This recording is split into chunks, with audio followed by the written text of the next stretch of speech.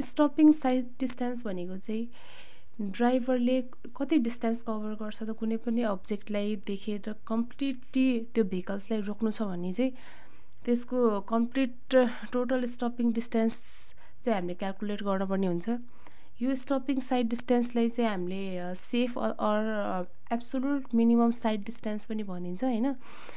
यो क्यालकुलेट यसको न्युमेरिकल गर्दाखेरि चाहिँ पहिलासम्म यसको थ्योरी अलिकति बुझ्नुपर्छ। यसमा चाहिँ फर्स्टमा चाहिँ यो सपोज एउटा भेहिकल छ, उसले यहाँनिर अब्स्ट्रक्सन देख्यो हैन, उसले त्यो अब्स्ट्रक्सन देख्न बित्तिकै उसले यसलाई ब्रेक लाउनुपर्छ भन्ने सोच्यो, तर त्यसले ब्रेक सोच्दा सोच्दै यो भेहिकल यहाँसम्म पुगेको छ हैन, र बल्ल उसले यहाँबाट चाहिँ ब्रेक लाउँछ र यो पोइन्टमा आएर चाहिँ बल्ल यसले चाहिँ यहाँनिर रोक्छ, आफ्नो भेहिकललाई कम्प्लिटली रोक्छ। सो स्टपिङ डिस्टेन्स निकाल्दाखेरि चाहिँ यसले यहाँदेखि यहाँसम्म त थिङ्किङ डिस्टेन्स हो नि त यो थिङ्किङ डिस्टेन्स, र योलाई यहाँसम्म पुग्दाखेरि भनेको चाहिँ यो ब्रेकिङ डिस्टेन्स हुन्छ, र टोटल स्टपिङ डिस्टेन्स भनेको चाहिँ यो some of this thinking distance plus breaking distance हो हैन।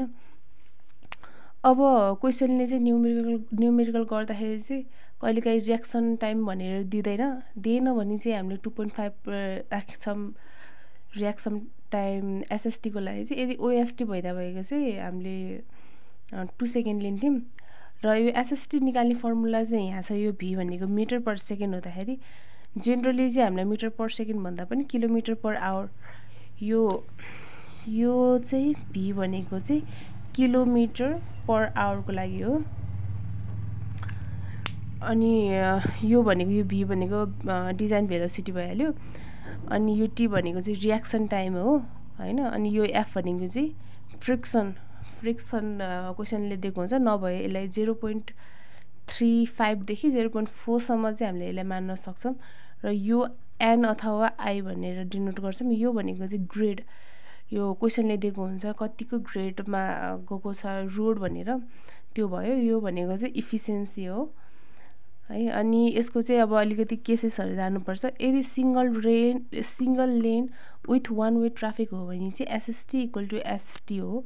यदि single lane road with 2 way traffic हो भने चाहिँ 2 वे ट्राफिकमा त एसटी इक्वल टु 2 एसएसटी हुन्छ। यदि double lane road 2 way traffic हो भने चाहिँ एसटी इक्वल टु एसएसटी हुन्छ।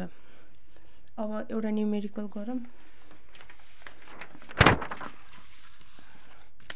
यो न्युमेरिकल पनि पास्ट क्वेसनकै न्युमेरिकल हो।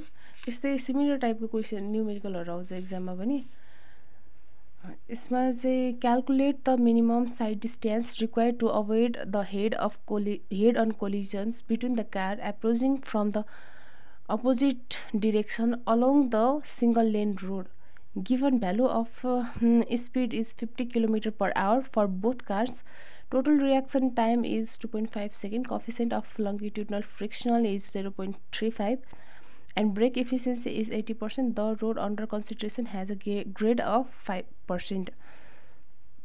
जस्तो कि अब क्वेसनको के गिभन त्यहाँ चाहिँ त्यो लेखौँ। त्यसमा चाहिँ फर्स्टमा चाहिँ क्वेसनले स्पिड भनेको छ हैन। यो दुईटै भेहिकल्सको स्पिड चाहिँ 50-50 दिएको छ, त्यही भएर अब यहाँ ग्रेड दिएको छ 5 भनेपछि अभियसली यो ग्रेडमा गएको छ 5 मा हैन, 5% ग्रेडमा यसरी गएको छ, र दुईटै भेहिकलको स्पिड भनेको चाहिँ 50-50 दिएको छ। अब कुनै क्वेसनहरुमा चाहिँ डिफ्रेन्ट भेलोसिटी पनि हुन्छ। अनि त्यसपछि अब यो भयो। अब रियाक्सन टाइम हामीलाई 2.5 दिएकै छ, नदिएको भए पनि हामीले 2.5 लिनु पर्थ्यो। र अर्को भनेको चाहिँ लङ्गिट्युडनल फ्रिक्सन भनेको एफ, यो पनि दिएको छ। इफिसियन्सी दिएको छ हामीलाई 80%, र एसएसटी को फर्मुला भनेको चाहिँ 0.278 TV plus V square by 254 F plus minus यो ग्रेड इन्टु इफिसियन्सी भयो हैन।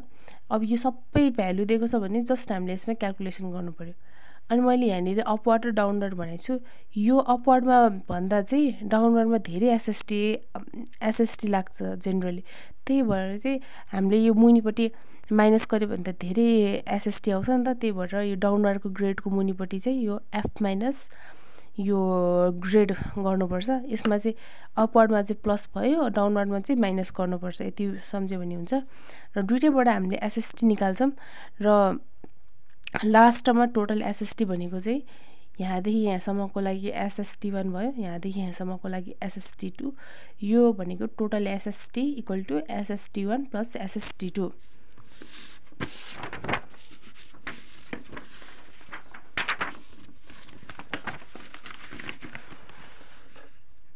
र हाम्रो टोटल SSD भनेको SSD1 plus SSD2, total SSD आयो हैन। SSD लाई अब यहाँ 141.26 आएको थियो, तर SSD भनेको कुरा चाहिँ हामीले जति बढायो त्यति आफ्नै लागि राम्रो नै हो। त्यही भएर यहाँनिर हामीले अलिकति बढाइदिएर 145 मिटर राखेछौँ। र यो क्वेसनमा यदि हाम्रो दुईवटा डिफ्रेन्ट भेलोसिटी भइदियो भए सिमिलर त्यही केस हो, तर हामीले यहाँनिर V1 र V2 जसरी गऱ्यौँ यसमा यहाँनिर V1 हुन्थ्यो, यहाँ V2 हुन्थ्यो। र लास्ट टर्ममा SSD1 र SSD2 जोड्ने मात्र हो, अरू सबै सेम हुन्छ। यस्तै टाइपको क्वेसनहरू मात्र आउँछ एक्जाममा।